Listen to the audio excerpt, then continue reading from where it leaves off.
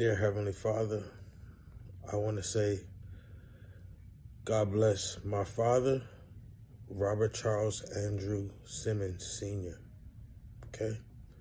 God bless his soul. God bless his spirit. So I'll start with the Our Father. Let's bow our heads. On my pop's jacket right here, you know, it's with me in spirit. Our Father, who art in heaven, hallowed be thy name. Thy kingdom come, thy will be done on earth as it is in heaven. Give us this day our daily bread, and forgive us our trespasses, as we forgive those who trespass against us. And lead us not into temptation, but deliver us from evil.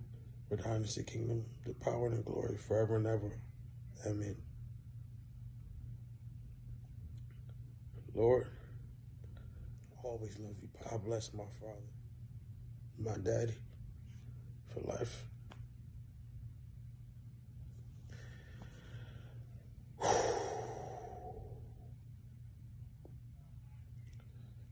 Where can I start, yo? My father, Robert Charles Andrew Simmons, he's the greatest man ever, yo. He's the greatest man on this earth, yo. He gave me so much knowledge from the time I was a little boy, even me as a grown man, you know? Never doubt with daddy. Never doubt daddy. And one thing, he always had good intuition. You know what I'm saying? Always had good intuition and never steered me wrong and always gave me a warm, loving hug. You know?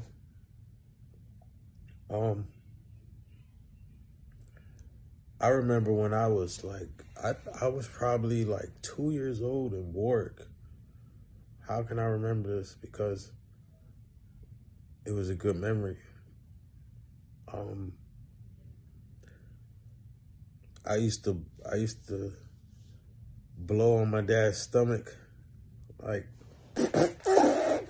doing things like that, you know? His big old hairy belly.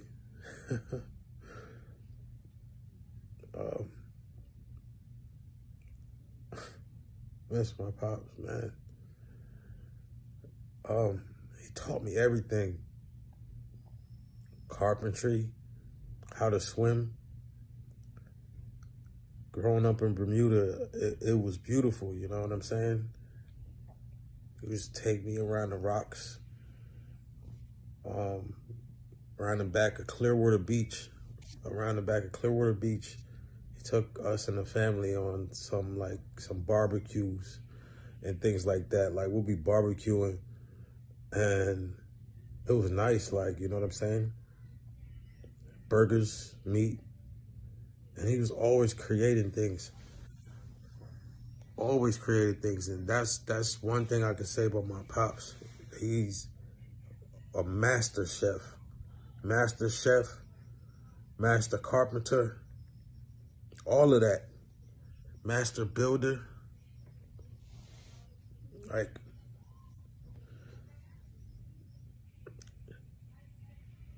everything.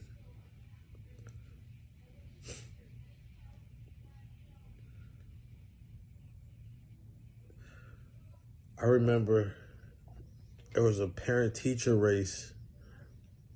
I think I was going to Victor Scott at the time.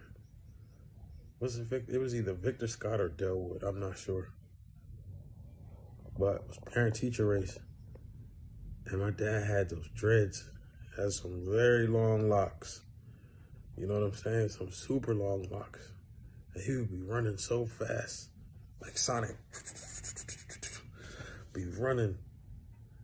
And he won that race. Big guy. But he could move. He could float, man. Could float. Strong. Strongest man I ever met. Lifting everything. out here in Greenwood, you know, taught me how to chop wood and stuff. Could split a tree log with one swipe. My little brother Rob could tell you, we was out here chopping trees and stuff. That's nice. Every birthday, he would always be cooking, showing love, always gave me gifts. Pops always came through with everything. If ever I needed anything, he was always there. I remember he had the longest dreads ever when he would go swimming. And me and my brother and my sister, well, I think it was just me and Kobe, we would be hanging on his dreads, hanging on his locks, because we were scared. Like, you know, I was like, it's okay, Jay, it's okay. Come on, son, you could do it. Swim, swim, swim. Swim back to me, swim back to me. Hey, man. Here's the guy. When we used to go on construction jobs and stuff like that, he always taught me how to paint, how to do our masonry work, like, you know, flawless. My pops, like, he painted this. We painted our house. We'll be here painting, you know, painting all of this. We did our kitchen, you know. My pops, we did this, flawless. You know what I'm saying? Me and my dad, my brother, did all of this. And Paget, he taught me about like the different fruits and stuff, the loquats in Bermuda, avocados, taught me how to cook them, and which ones was right, and get this big avocados, like the big avocados, salt them up, you know. And he loved pancakes, man. He used to be making the biggest pancakes on the planet, I swear. I'm like, how can you eat this? But you can eat it, you know? Flapjacks. He would make pancakes big as the whole frying pan. You know what I'm saying? And he taught us how to love animals, and, you know, taught us how to train our dogs.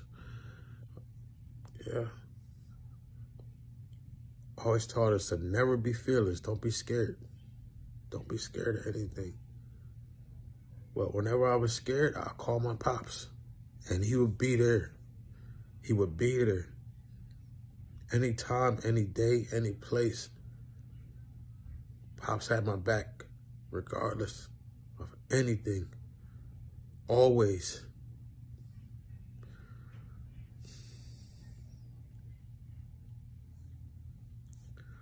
I love my pops. I love you, Dad.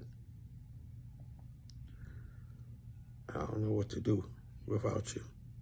I wish you were here.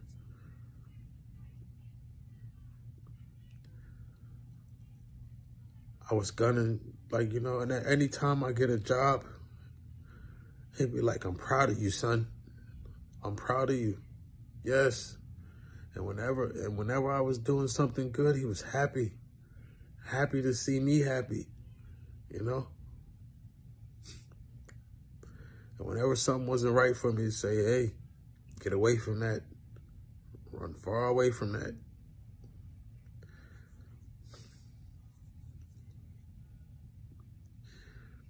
Mrs. Laugh,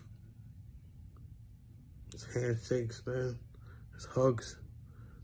Everybody knew my pops. Wherever he went, everybody knows him. And everybody knew me because of my pops.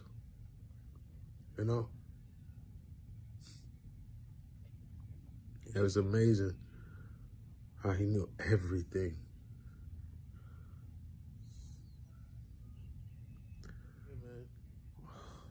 He loved his ball fades, and it would give me haircuts, and I would be looking clean too. You know, I had him ball fades, and I used to always want to be like my pop, like, you know, smell good like my pop. He always had the best cologne. I was always getting into his cologne and stuff.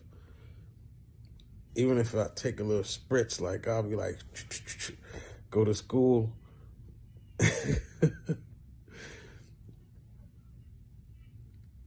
And I'll be dressing up in button-ups because, you know, my dad, he always had button-ups. Like, you know, he was clean. Whenever he wanted to press and look clean, hey, he would do it. You know what I'm saying? Always wearing some good gear, you know? Even this leather bomber jacket, Pops. OG, triple OG, man. And he loved his Pittsburgh Steelers. He loved his Pittsburgh Steelers. Every Sunday, he'd be watching the game. Every Sunday. He ain't missed not one game. Loved his Pittsburgh Steelers. You know, that was his team. The Pittsburgh Steelers.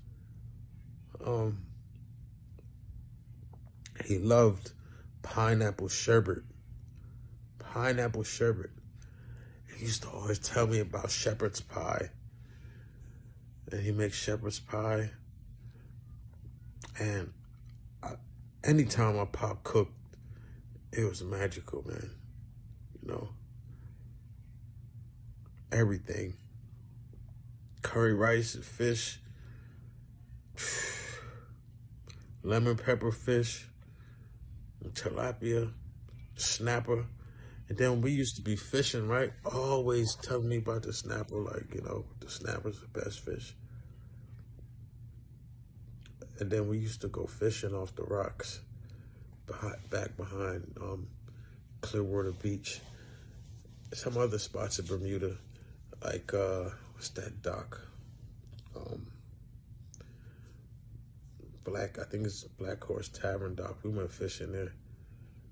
And we went fishing and I was swimming and I ended up jumping off the dock and everything and I ended up cutting my finger. Got injured, but, you know, I came out the water, got stitched up. One thing, and then, you know, when I used to get in trouble in school, Pops used to say, like, if I got in a fight or something, did you win? Did you beat him? It's like, you know, we don't lose.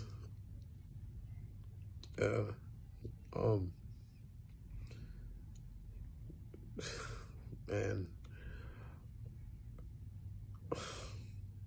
And, you know, I remember this trip that we were going down to Atlanta, you know, and there was another family member that went up above, you know, and I was driving the Escalade. And on the trip down there, my dad was always saying, yo, we got to stop at Bojangles. We got to stop at Bojangles. We stopped at Bojangles, got that chicken, and, hey, it was nice, you know. And but check it. So we driving on the highway, and we were switching turns and stuff like that. But anyway, I was driving, and I was like, Pops. He was in the passenger seat. I was in the driver's seat. I was like, Pops, is that a cop? I don't know. He said, I think Daddy said that, he said, I don't know, it looks like a state boy. And he was like, watch your speed. But on the highway, like, you know, we were speeding, and then, you know, I decided to go. And then next thing I know, woo, cops pulled us over. Daddy had my back. He was like, yo, be easy, calm down, because he's like, these white cops. It's like, yo, you can't trust these rednecks. Oh, man. But, yeah, we made it up out of there, you know? Every house that we had, he would always get these coconut incense, and, and we got these things made. I think they came from Jamaica or somewhere. I'm not really too sure. I don't remember.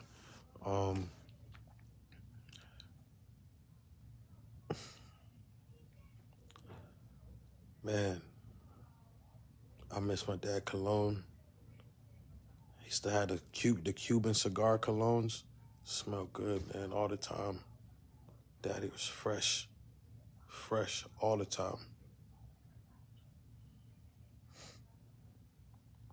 I don't know what to say, man.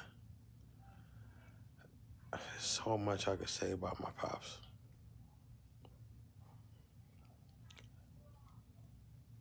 I love him and I miss him. I'm gonna miss him, me coming home to Jersey and me seeing him in the backyard doing something, cooking, cleaning up the yard. We laid our yard down, grass, one thing, man. He was a social butterfly. And like I said, he knew everybody, or introduced me to everybody. And taught me about dogs, how to breed them, different kinds of fish. All the names and names that I didn't even know. Taught me about the koi fish. One time, he was doing a house job and he must have saw these koi fish and we was gonna go get them. And we went there and we was trying to fish through the pool trying to find them, and we couldn't find them. But, yeah. Oh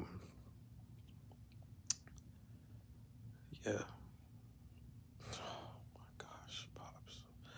I love you, Dad. I love you so much, yo.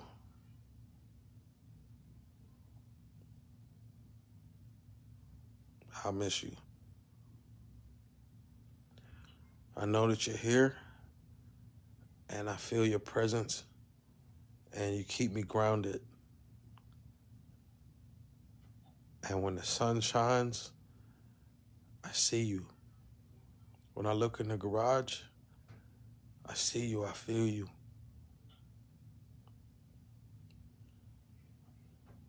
I love you, Pops. I know you're here. And I know you're watching over the dogs, too. Yeah, you pulled a fast one on me this morning. Like what you said, if the dogs don't be out by 9 a.m., they're going to use the bathroom. And it was amazing what you did this morning. Don't know how or when you did it, but you did it. You're magical. You're a magic man. I miss you and I love you. And I'm going to get that CDL. We're going to get that bus. We're going to get your bus. I'm going to get that. Every breath and bone in my body, I'm going to get that. I love you, Pops. Forever. Always. I am a Simmons. I love you. King raised by a king. You told me that. I'm Jacobia, Robert Simmons' second oldest daughter or child. I just want to say a few things about my dad. My dad was the best dad in the world. He taught us how to be kind to animals, how to train animals. He taught us how to fish and how to bait a rod or bait a hook, even though I only caught a small one, but he still taught us how to fish. My dad loved being in the water and on the water. He actually taught us how to swim and jump from pink wall and from Peak and just jump off the rocks and be thrill seekers. My dad taught us how to cook, and that's whether or not we wanted to stay in the kitchen long enough to learn. My dad, he was so amazing. He taught me how to be a leader and not a follower, and to never give up. He taught me to never say that I can't do something. Always say that I can. So I'm trying to be strong while I'm doing this video. My dad taught me how to fillet a fish, even though I would never do that. But he taught me how. So if I need to survive and I have to fillet a fish to eat it, then I can do that. But now I just buy fillet fish. My dad taught me how to be kind to others, never judge a book by its cover, because someone always has their own story. My dad taught me how to fly a kite. That's one of the things you do in Bermuda. He taught me how to find seashells and he just taught me a bunch of different things about the water. Like what happens when you get stung by a jellyfish, or the dangers of the water, how Bermuda is protected by reefs. He just taught me a lot of things to not be scared, and to just go out and do it. My dad loved his grandchildren. He loved all his children. My dad was just the best. And this is really hard.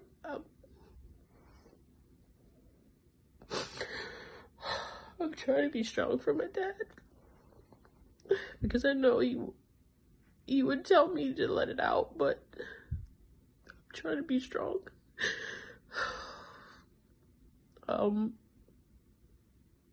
I just wish I could call him to ask him for advice. I wish I could call him and hear his jokes, because my dad was a funny guy. I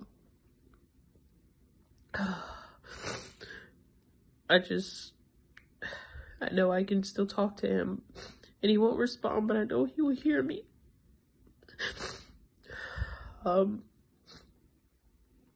I just miss him so much. My dad can drive any car, any bike. He taught us how to ride bikes. He can drive stick shift, he can drive automatic, he can drive a truck, he can drive a van, and he can park it.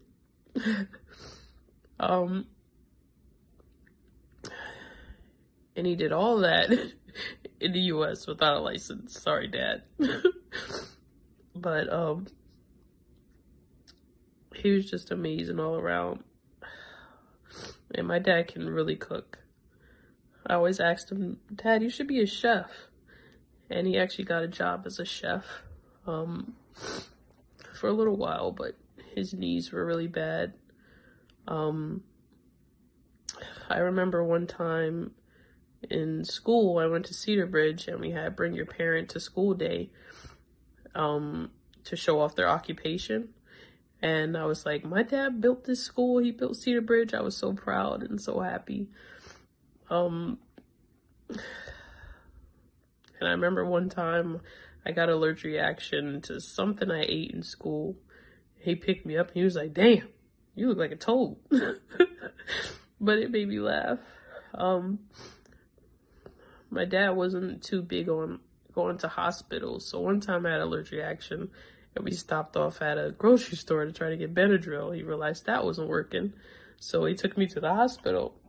And I remember I passed out. And I just remember going in and out of consciousness and him picking me up, running me through the hospital, saying, "Help my daughter." I just wish I could have been there to help him.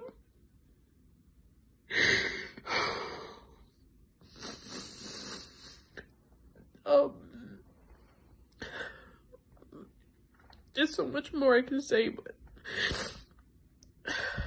I love you so much, Dad.